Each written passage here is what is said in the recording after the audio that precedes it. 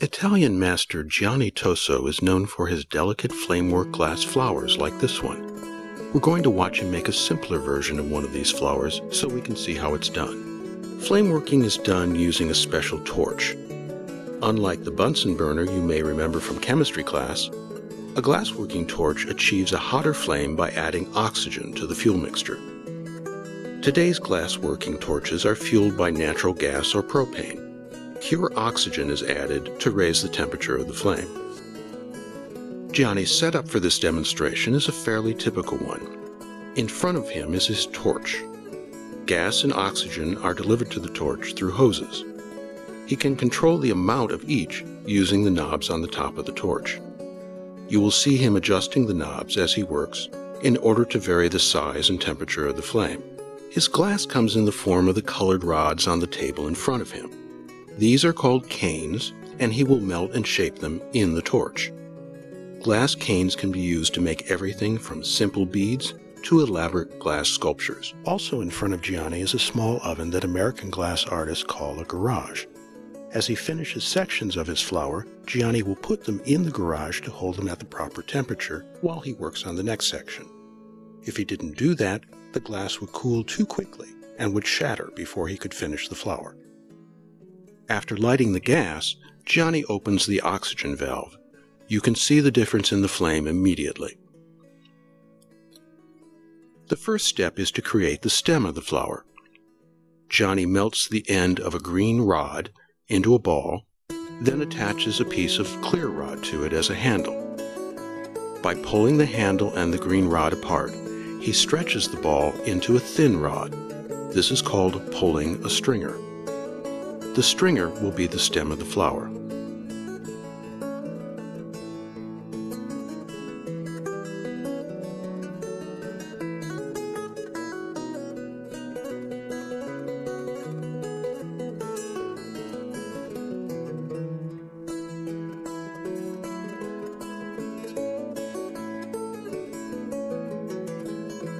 He next melts a ball of red onto the end of the stem to form the base of the flower.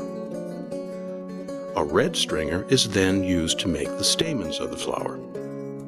Although the end of the rod in his hand is clear, it is actually fused to a short piece of red close to the torch.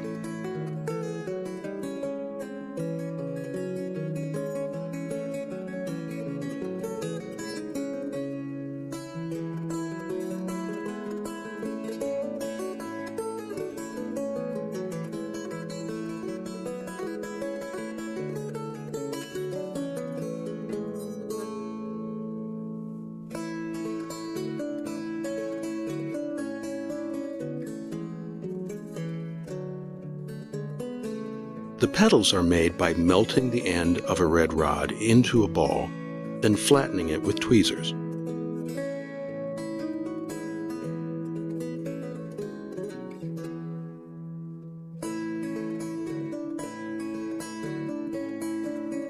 A clear rod is attached to the petal, and it is separated from the red rod.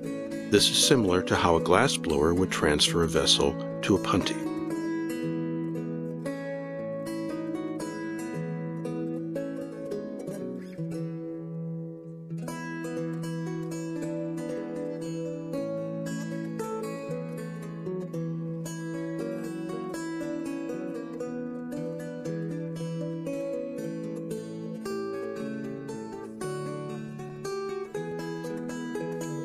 The petal is then fused to the base of the flower with a very narrow flame on the torch.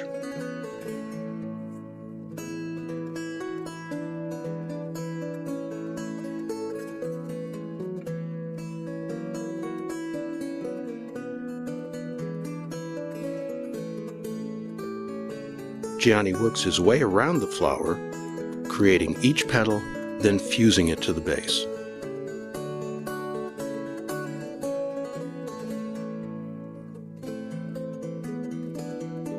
After each petal is attached, the flower is put back in the garage to hold it at the proper temperature. Gianni's family has been creating glass in Murano, Italy for 700 years.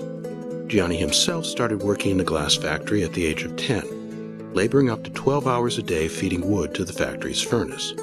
His salary was $1 a week. At the age of 14, he was accepted into the Fine Arts Academy on the island of Murano, where he studied for 7 years, at the same time continuing to work in the glass factories. At the age of 23, he set up his own flameworking studio, having taught himself how to do flamework because it wasn't taught at the factories.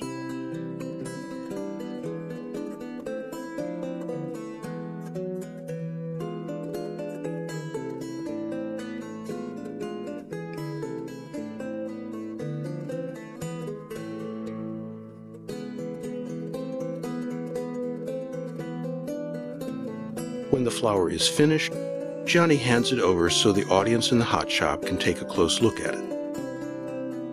Normally, a flamework piece of glass would be put in an annealing oven at this point. The annealer holds the glass at the proper temperature, then slowly cools it over 24 to 48 hours to minimize heat stresses that could cause the piece to shatter. Gianni deliberately sacrificed this flower so the audience could see it. It fell apart soon after the demonstration ended. If you found this flameworking demonstration intriguing, why not try it yourself? We offer classes in flameworking, glass blowing, and many other kinds of glass-making techniques. Check out our website for more information.